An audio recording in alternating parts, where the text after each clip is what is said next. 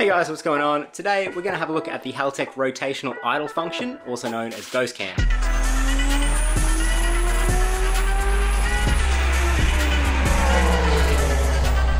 Which is one of those kind of extra functions that can make your car sound kind of cool. Some people love it, some people hate it. I think it's an interesting effect. I don't know if I want it on all the time, so I will eventually put mine onto a switch. But even just setting it up, there's a little bit of fiddling that has to be done. So that's what I'm going to go through now.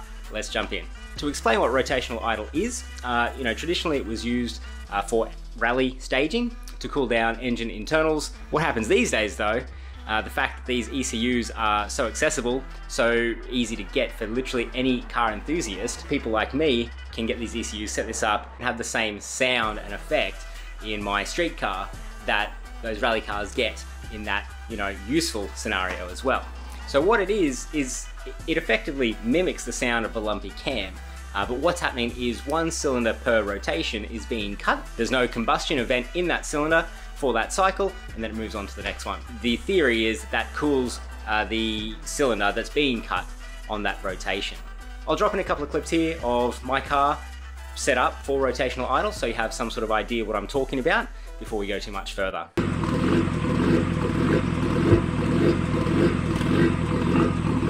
Let's jump into some of the ECU settings and how I've set that up to get that to work with my setup. So I've got an RB25 in my Stagia and Haltech Elite 2000. The settings may carry over to some of the other Elite ECUs, I'm not quite sure, but that's my setup just so that you guys know, what I'm dealing with and why things might be a certain way on my setup, and it may look different to yours. All right, so first things first, I've got the computer here hooked up to the ECU, which is running my car right now. So what I'm doing is I've gone to the rotational idle function and we're going to enable it. This is a touch screen, but obviously, just click on it. So there we go. So that's enabled rotational idle. So now we've got to restart the ECU. So there we go. We've got Ghost Cam working, or rotational idle working. So stick around to the end, and the very last clip I'm going to drop in the example of what my current favorite settings are. So this is going to show you what all these settings are, as well as the fuel and timing and all that sort of stuff, and that will show you exactly what my car sounds like. I mean, look, it's not going to get exactly there, but it's probably the best that I've managed to squeeze out of this software as a novice anyway. So yeah, make sure you hang around till the very end to see that. So the first setting here, kind of self-explanatory, but it's kind of the opposite to what I'm used to with the rest of the software. So the activating engine demand, I've set it as low as I could. So basically, if your foot is off the pedal, it will be in rotational idle mode. Once it has 1% or more engine demand, the rotational idle function will turn off. So that's what I want. I want to be able to drive normally. And if you set this too high, you'll find the rotational idle actually stays engaged while you're trying to put your foot down and drive, and you won't go anywhere. So it's quite annoying. So the second option there is idle valve position. I've played around with different percentages. I found the higher the value, the better for my situation. Somewhere between 90 and 99% has worked pretty well for me. But that will also be affected by the next setting, which is the end RPM. So the end RPM is essentially the higher limit of the RPM, at which point the engine will be cut and the RPM will fall back down to where it was initially. So in my case, my idle RPM is about 950. So what happens is it starts at 950, this rotational idle function will bump it up till it gets to 1050, then it will cut and drop back down to 950. And that function will keep repeating over and over again by dropping one cylinder at a time to lower engine RPM. So 1050 is a pretty good amount. It's a fairly quick rise from 950 up to 1050, and then it'll drop back down. So I found that if you make the end RPM not much higher than your normal idle RPM, it will sound faster. So it'll go like that, that, that, that, that. Whereas if you set the end RPM too high, like say 200 RPM or 300 RPM higher than your idle RPM, it'll be this long, slow build up, and it'll sound a bit weird. It kind of goes burp, burp, burp, and to be honest, that doesn't really sound that good in my opinion anyway. Some people might like it, but most of the time I've found that people going for this Ghost Cam rotational idle kind of effect want to have something a little bit faster that sounds like a bit of a meaty, lumpy cam. So I think 1100 is too high, but I'm going to start the car and we'll go walk around the back and have a listen to how that sounds.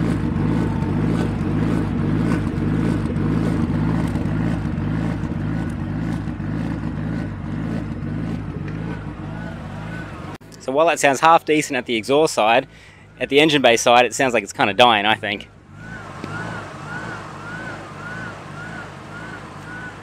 So this end RPM value, the higher you make it, the longer the kind of burst upwards is. So you'll see if we go to say 1200. So this is 1200 RPM as the end RPM.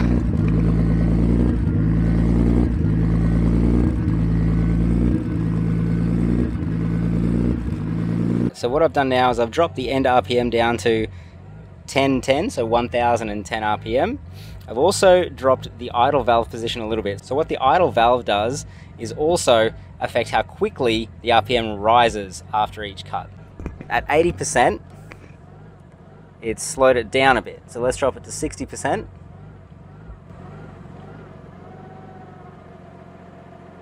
It doesn't even do anything.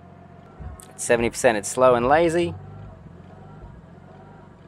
So at 85%, there's a real rhythmic thump to it.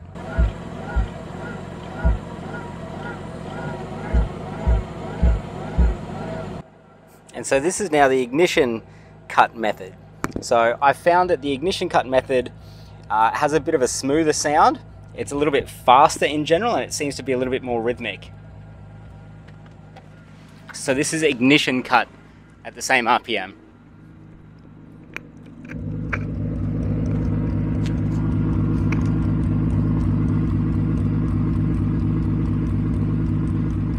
And so just to show you the difference, I've now set the idle valve position there to 99% for the ignition cut. Let's go have a listen to that.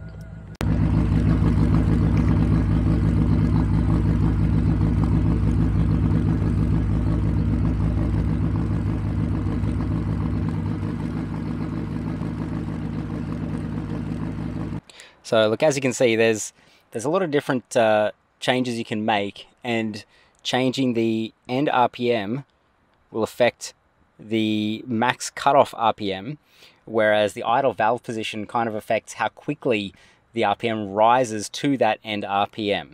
Okay, so it'll start from your idle RPM, it'll go up to your end RPM, and that will be aided by how much the idle valve is allowing the air to pass through. So if the idle valve is open a lot, it's going to allow a lot of air through, and it'll sort of bump the RPM up really quickly. Whereas if you have it down at about 50 or 60%, I've found there's not enough air flowing through there fast enough, and you get this really slow rise of the engine speed.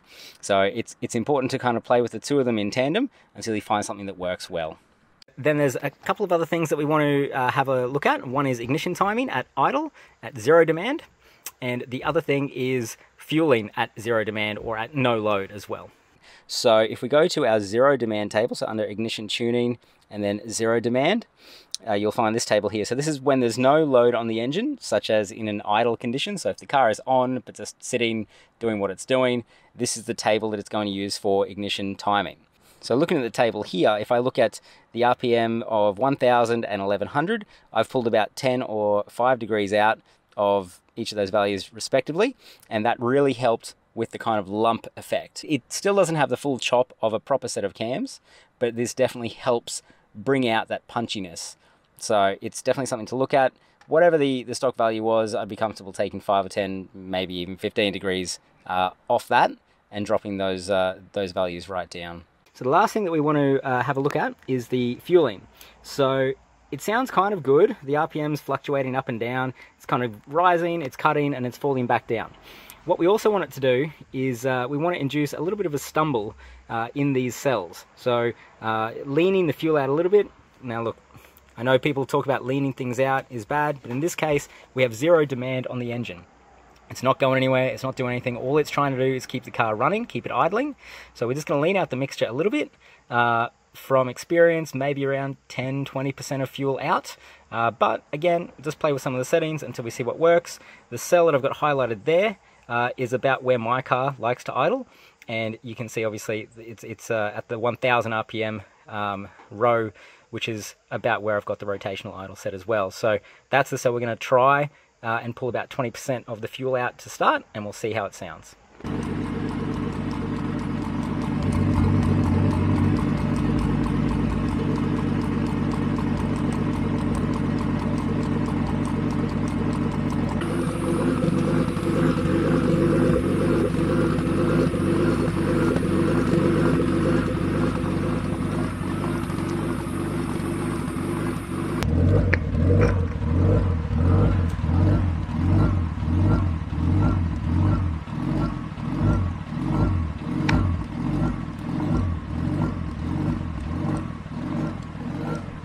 Alright, so one last little trick to try to make this idle sound a little bit more messed up, and that is to enable VCT at idle. So normally VCT, in my tune, my VCT was set to switch on at 1100 RPM. In the stock tune, I've seen it turn on a little bit later. So in order to enable VCT at idle, there's a couple of quick things in this table that we have to do. So firstly, this is under engine functions, then cam control switched. So like I said, this is for me with an RB25. I have VCT. If you have a Toyota, it'll be VVTi, you know, Honda's VTEC, whatever. What we want to do is basically turn it on. So that will increase the intake timing, but it will leave the exhaust timing relatively the same. So that's going to increase the overlap where the intake valves and the exhaust valves are open for a little bit longer at the same time. So that'll help with that chopping effect, like a set of real cams with an aggressive profile. So what we want to do here, originally the minimum TPS value was set to 1%, which kind of makes sense because usually this isn't on at idle. So if your foot is off the throttle, you will not have VCT. As soon as you touch the throttle pedal, then the VCT engages. So in this case, I've just removed that minimum requirement. So now 0% throttle, VCT will be on, as well as the minimum on load, or minimum load on RPM. So basically this is the minimum RPM where it turns on. So I've now set that to 500. So obviously my car idles just above 500. So setting this value lower than my actual idle RPM will mean that it will also be enabled at idle. Alright, so I'm not changing any other settings in this version of the Ghost Cam rotational idle settings. All the other fuel and timing and all that sort of stuff is basically the same. Let's go and have a listen to what that sounds like now with the VCT enabled at idle as well.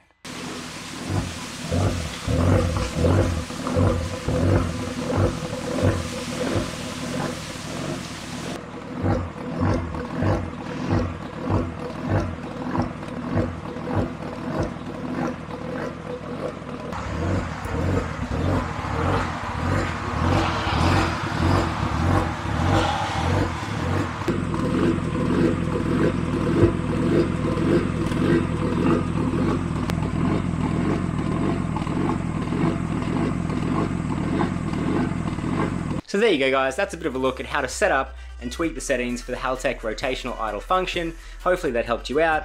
As you saw, there's a few different parameters that you can tweak to, get things sounding the way that you want, getting the duration and that sort of stuff, how you want it to sound. So go nuts, have fun, let me know what you think. So guys, if you found this video useful, please do me a favor, like the video, subscribe to the channel if you wouldn't mind, and yeah, drop a comment, let me know how you went, and hopefully we'll see you in the next video. Bye.